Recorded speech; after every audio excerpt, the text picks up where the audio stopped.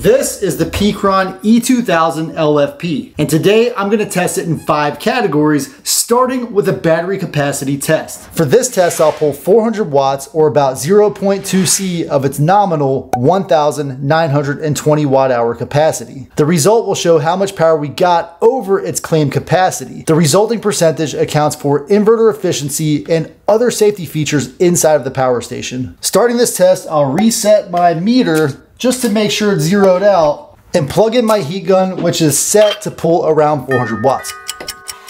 While the battery capacity test runs, here's the rest of the plan. The other 4 categories I'll test today are recharge time using the AC power brick, inverter capability because the Pecron claims to run 2,000 watts continuously and handles loads up to 4,000 watts. We're gonna find out just how much that inverter can take before it fails. Next, we'll look at its display features and see if it has what I would expect for something its size. And finally, we'll look at its overall value. Now let's check back in and see how the battery capacity test went. Running that 400 watt load, I got a pretty decent runtime of 4 hours and 11 minutes. It also returned 1,673 watt hours from the battery, which gives us a pretty decent 87% efficiency on that inverter. Overall, the Pecron so far is living up to its claims. Now I'm gonna see how long it takes to recharge the Pecron from its power inverter. This power inverter is rated at 42 volts and 15 amps, which is 630 watts.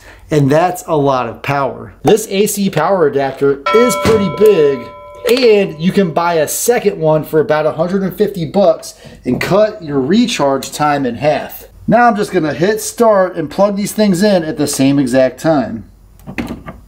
While this thing recharges, let's talk about the rest of its features. This thing has plenty of outlets, starting with something that I like to see, which is wireless charging on top. Next, it has 1, 2, 3, 4, 5, 6 AC outlets.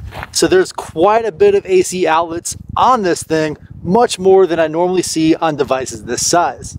In addition to that, it has 2 USB-C outlets, one of which is a USB-C power delivery outlet capable of receiving and giving up to 100 watts. Next, it has 4 standard USB outlets. And then up on the DC panel, it has 2 of your 5521 barrel outlets, and then finally a car charging outlet. Overall, there are plenty of outlets on this device. This thing isn't very light. It comes in at 48.5 pounds or 22 kilograms.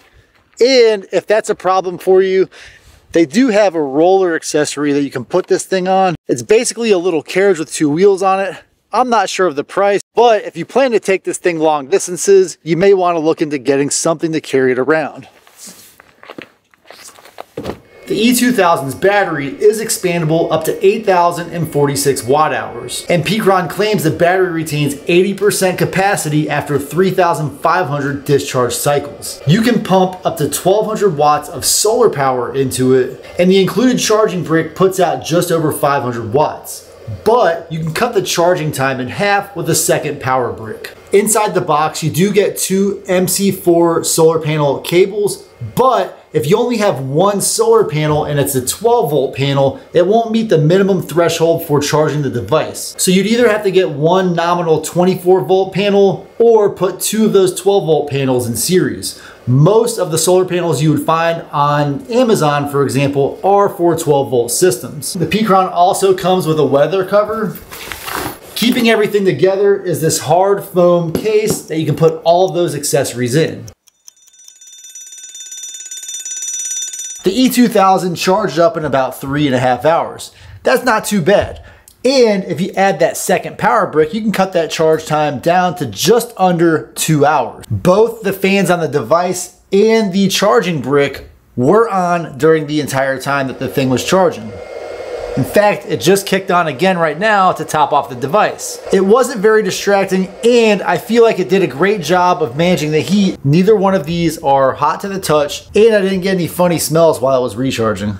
The display has plenty of features. It is a monochrome illuminated display, so when it's on at night, you'll be able to see it clearly, but in some conditions in direct sunlight, it is a little hard to read. It has a lot more information than I ever see on any of these devices. Starting with this percentage button, and if I hit the DC outlet button, it'll show me the internal voltage inside of the Pecron, which currently is 27.4 volts. It also shows me the voltage of the AC outlets, and if I cycle that again, also the hertz, so 120 volts, 60 hertz, that's standard here in the United States. And then it has the number of hours remaining. So right now it claims that if I leave this AC outlet on with no load, it'll run for 128 hours. And it shows me with just the DC outlet on, I'll get about 640 hours with this thing sitting here. So overall, I feel like the display is pretty decent for the cost of the device. This is my favorite part of testing these devices because I really get to find out just how much these inverters can take before they fail. For today's test, I have the My Heat heater,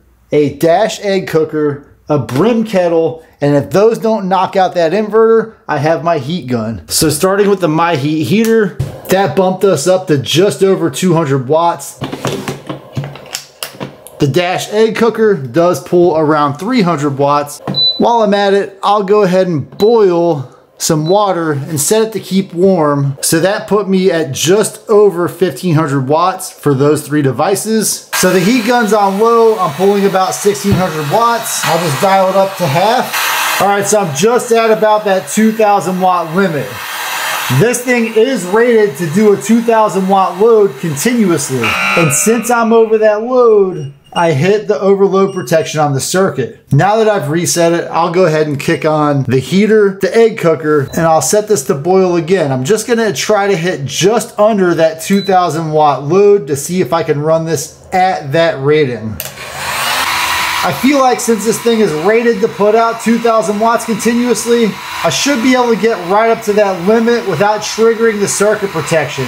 We saw that when I was just a couple of watts over, it will trigger the overload protection, but now let's see if it'll run like this. In fact, I'm gonna set this up to run at 1900 watts for the rest of that battery life and see if it can handle it. So the AC inverter did perform as stated, but if you go just a little bit over that 2000 watt limit, it will trigger the overload protection. I'm not going to complain about that because this is the stated specification. This thing claims it'll handle loads of 2000 watts continuously. When I bumped that load just under 2000 watts, I was able to pull that power for the entire duration of the battery life. If you are planning to use this, for example, to cook breakfast while you're out camping, and you plan to use a hot plate and a coffee maker, you may have to balance your time by using the coffee maker or the hot plate separately. Because if the combined total of those two devices is over that 2000 watt limit, it won't be able to push that power. So the Pecron E2000LFP passes the inverter capacity test.